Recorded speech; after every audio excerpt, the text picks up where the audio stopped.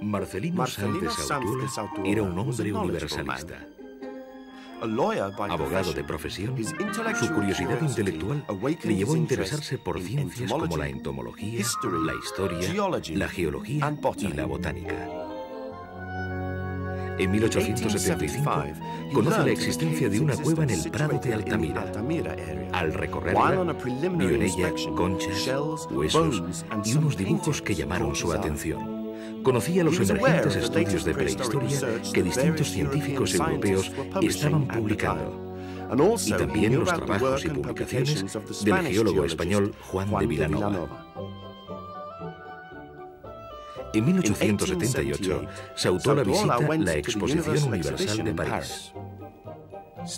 Aguijoneado por mi afición a estos estudios y excitado por las colecciones de objetos prehistóricos que contemplé en París, me resolví a practicar investigaciones en esta provincia.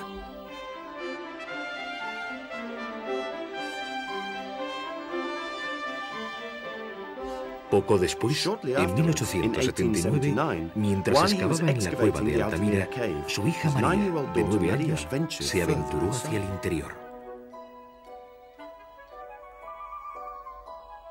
Mira, papá, bueyes.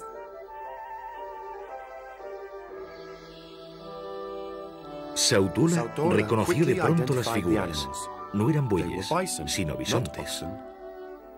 En sus breves apuntes sobre algunos objetos prehistóricos de la provincia de Santander, publicado en 1880, no dudó en relacionar las pinturas con los hallazgos prehistóricos que ya conocía.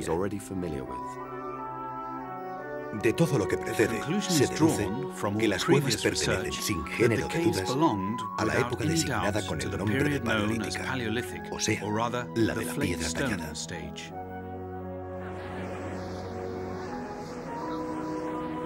La idea que se tenía de los hombres prehistóricos en aquella época hacía difícil aceptar que hubieran sido los autores de aquellas pinturas. Además, su frescura y espectacular conservación resultaban sospechosas.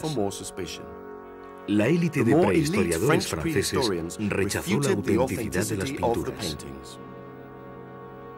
Juan de Vilanova defendió la teoría de Sautuola y su honestidad en diversos congresos internacionales. Sautuola murió en 1888 a los 57 años de edad.